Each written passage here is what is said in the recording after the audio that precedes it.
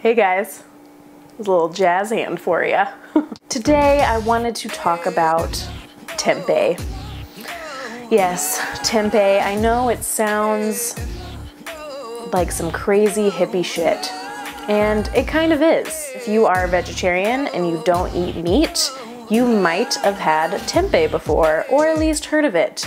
I know that I never cooked with tempeh or had it before I was interested in the vegan lifestyle, so don't panic if you aren't vegan or vegetarian and you have no idea what I'm talking about and you're a little freaked out right now. Tempeh is basically fermented soybeans that are really tightly packed together, and there is a ton of protein in it, and it's made by the natural culturing and fermentation process of soybeans, originally from Indonesia. So it looks a little bit freaky when you look at it and you have no idea what it is, and it's a little off-putting, but it's really good. I put it on tacos before, I've made just sandwiches with it, I put it on salads. There's a ton of different things that you can do with tempeh, and just like tofu, it kind of takes the flavor of whatever you flavor it with. So it's kind of what you make of it, and today I am making tempeh bacon. So obviously this is not real bacon, but the flavor of bacon is there and it's really, really good. I'm gonna crisp it up in a pan, so I'm gonna make it as close to bacon as I can get. The first recipe I made with tempeh, I was a little freaked out because it looks weird. It looks so scary, but I promise you it is delicious and it's a great source of protein.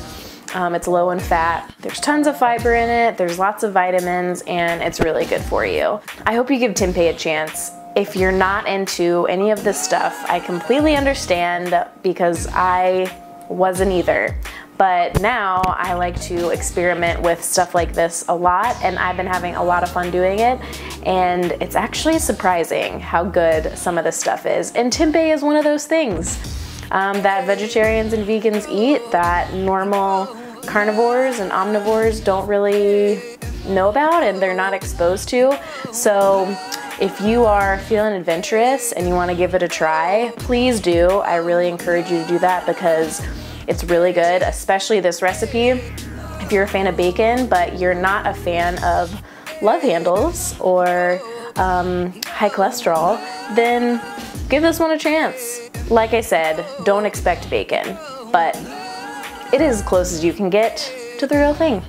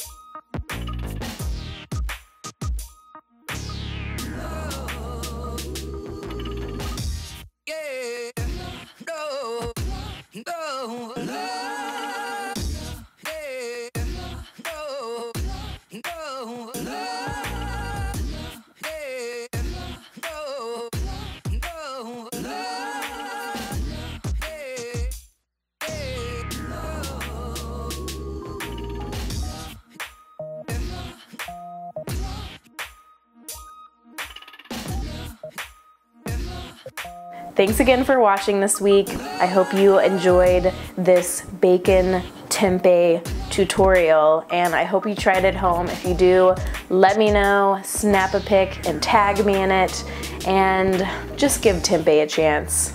Just give it a chance. It needs love too.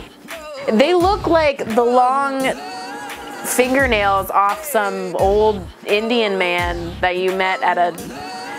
I'm getting racist, I'm sorry.